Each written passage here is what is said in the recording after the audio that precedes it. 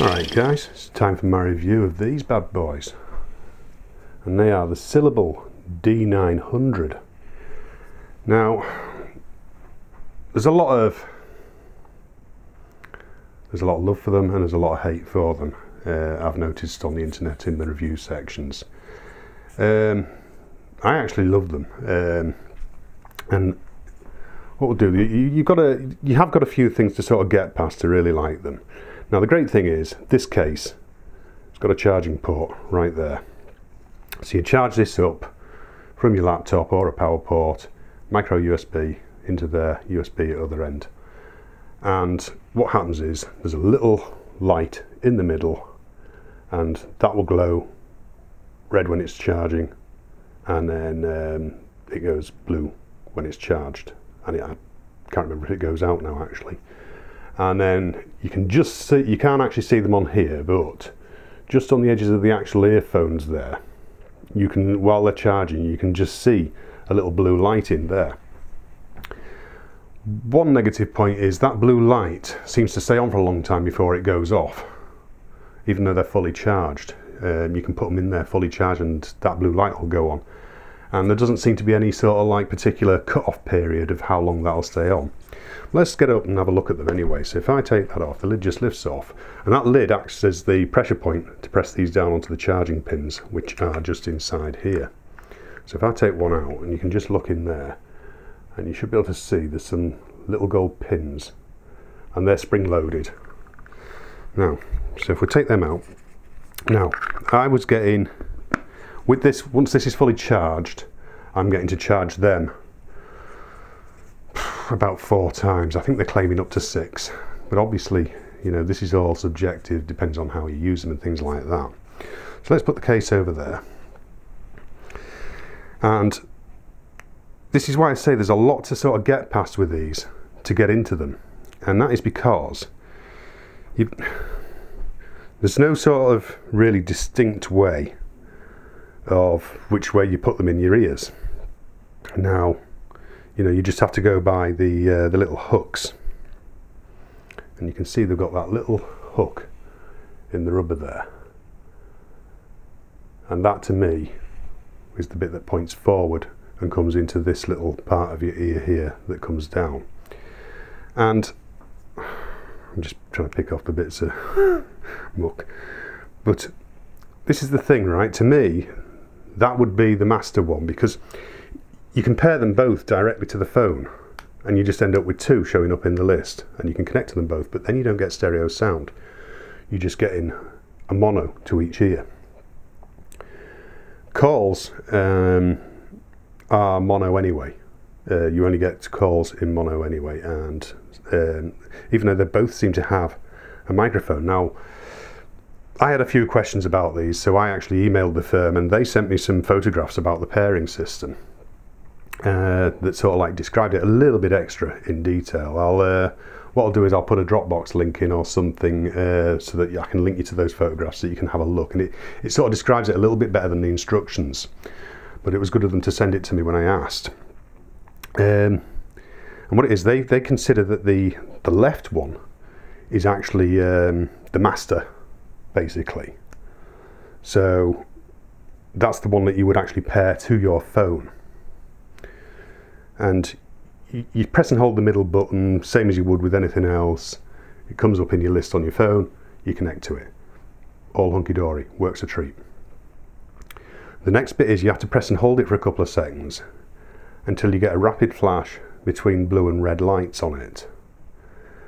And then you're supposed to do the same with the other one, and then you bring them both together and they pair. And then when you see the blue flashing light in unison between them, then that's when it's paired correctly.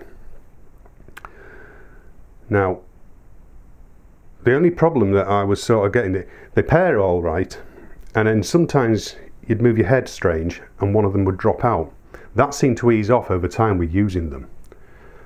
And then after that, the only problem I would get was if I put my hand over the left one.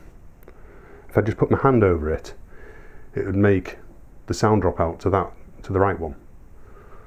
So there's obviously a little bit of connectivity issue, but there's a lot to do inside that tiny little thing.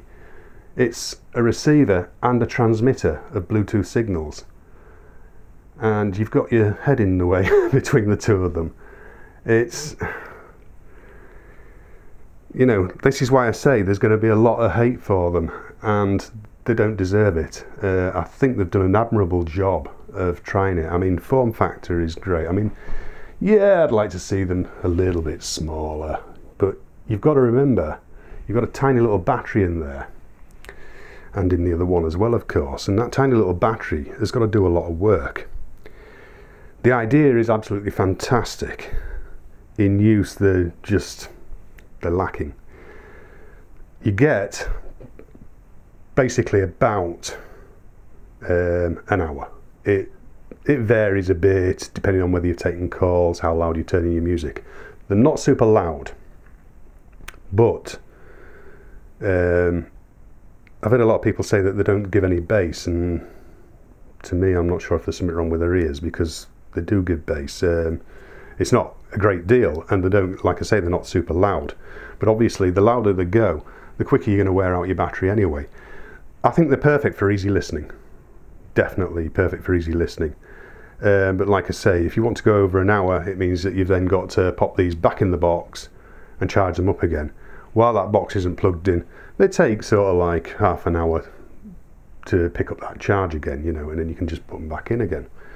But yeah, it's all down to the pairing side of it. The pairing is a little bit quirky, but once you've got them there, I think they work really nicely. I mean, I'm going to continue using them because I do actually like them.